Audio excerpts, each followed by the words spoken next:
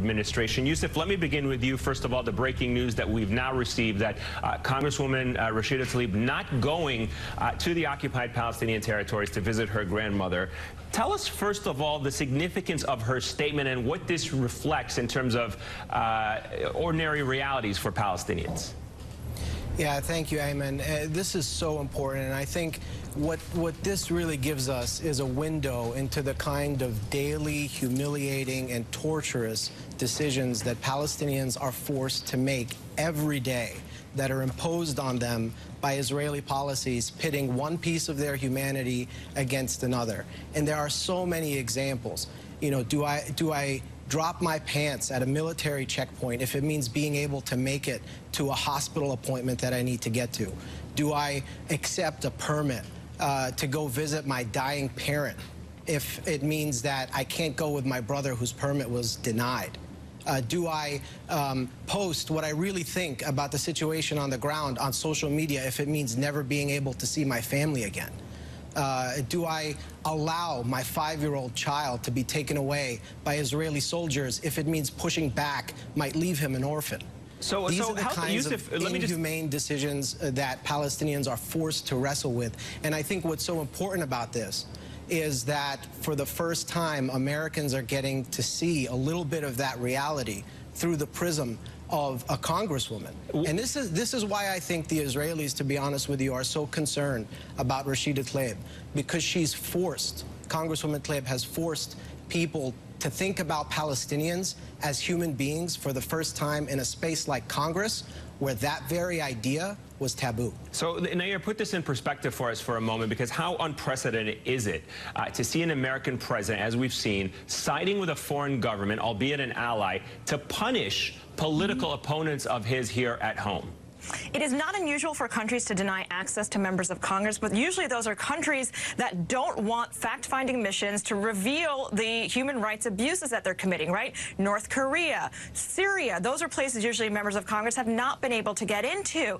But for the President of the United States to tell another democracy, not only just any democracy, the only democracy in the Middle East that we've known for 50 years, a strong ally, that they should deny his political opponents access is the part that's dangerous for national security and dangerous for our democracy at large. It sends a signal that the President of the United States will not stand up for American citizens if he's not standing up for the people that they elected to do their job for them. And to that point, Yousef, the political calculation here, there's been widespread condemnation from both the Democratic Party and some of the members of the Republican Party, even AIPAC, breaking ranks with the Prime Minister in Israel to condemn his decision not to allow those two members of Congress into Israel. But at the end of the day, this has been building up for some time. You believe, correct me if I'm wrong, that this has been enabled to some extent by the Democratic Party, and they're now in a difficult position.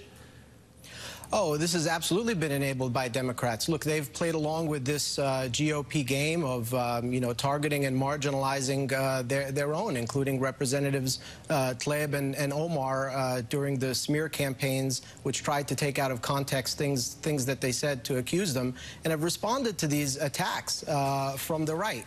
And for all of that, for all of the cooperation with AIPAC, they got thrown under the bus by the Israelis. And I think the Israelis think that they can do that because the Democrats have shown on this issue that they're not willing to stand up. So the question is, how much longer are they going to put up with this, or are they going to start taking action to hold Israel accountable? I think it's way past due. I think it's important to also make a distinction between Israeli people and public and culture and the current leadership, the same way we ask people to do, and recognize the difference between all of us in America and Donald Trump.